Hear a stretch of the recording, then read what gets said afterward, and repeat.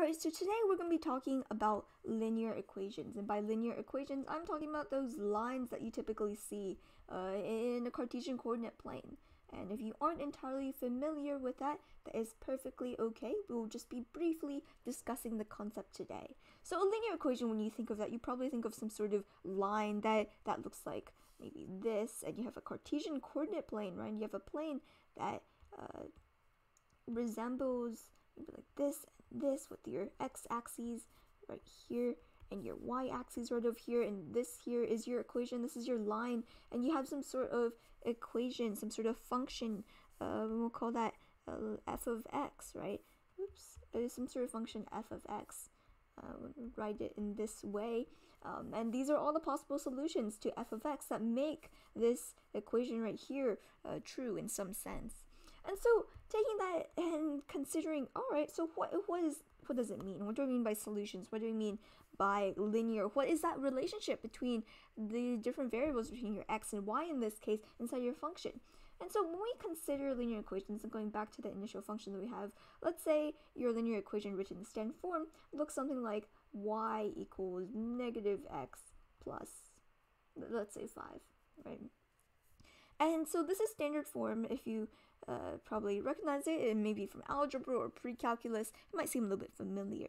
And so actually, if we rewrite it so we have your variables on the same side, it's just written as x plus y equals 5, right?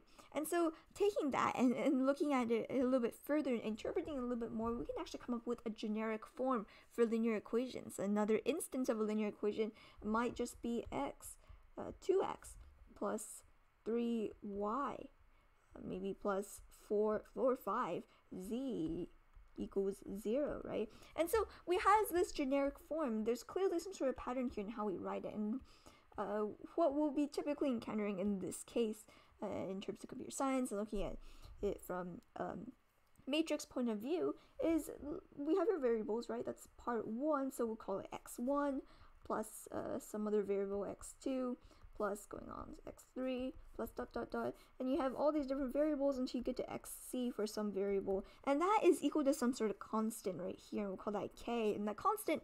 And then of course your third and other component to a linear equation is some sort of coefficient. We'll just call that a1, a2, a3 plus so on and so forth until you get to, let's say, ac, right? And this is your generic format for a linear equation right here.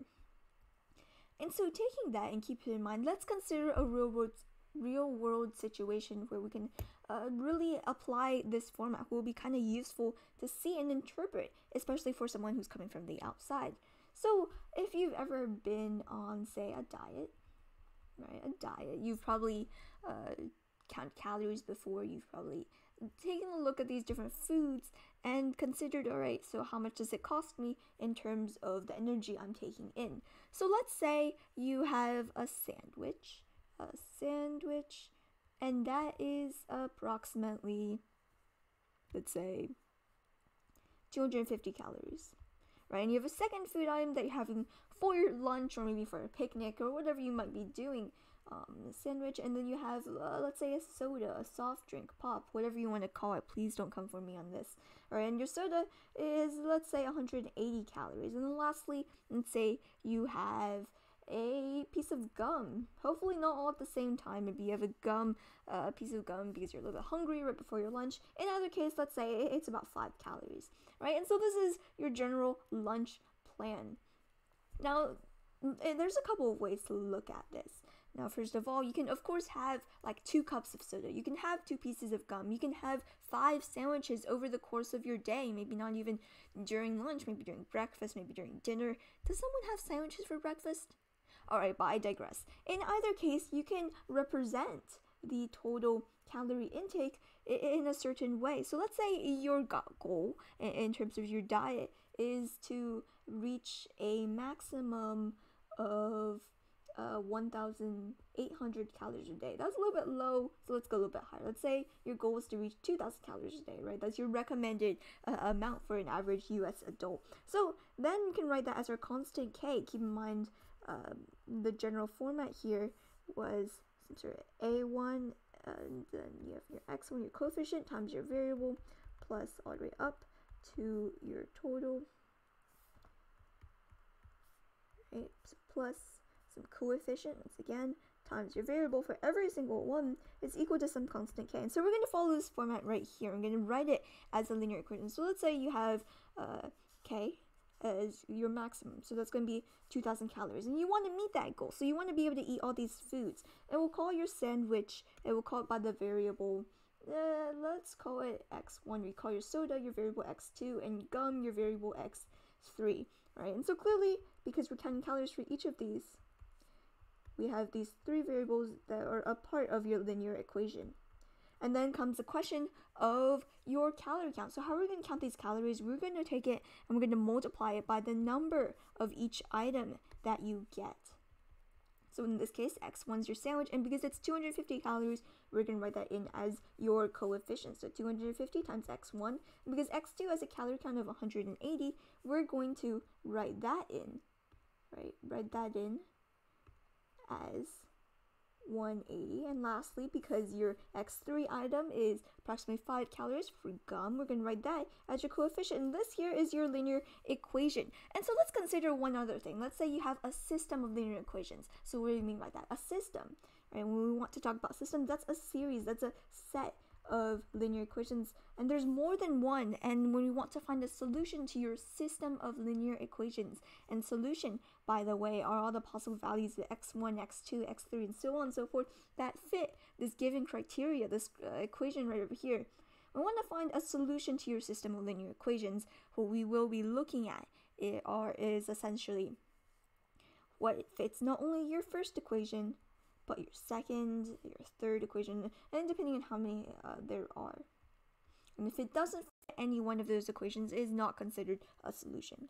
Alright, so let's add an additional caveat to your diet. Let's say throughout the course of the day, aside from wanting to make sure you have only 2,000 calories, and you hit exactly 2,000 calories in your day, let's say you also at the same time want to make sure you don't eat any more than 10 items. So 10 items. In this case, let's say you want to eat, for simplicity, exactly 10 items, right? Exactly 10 items. Now, there may not be a solution to this equation. That's perfectly okay. However, if we want to consider how many items we're eating in total in a single day, we're going to have to add x1 plus x2 plus x3, because that represents the total number of items that you have, x3.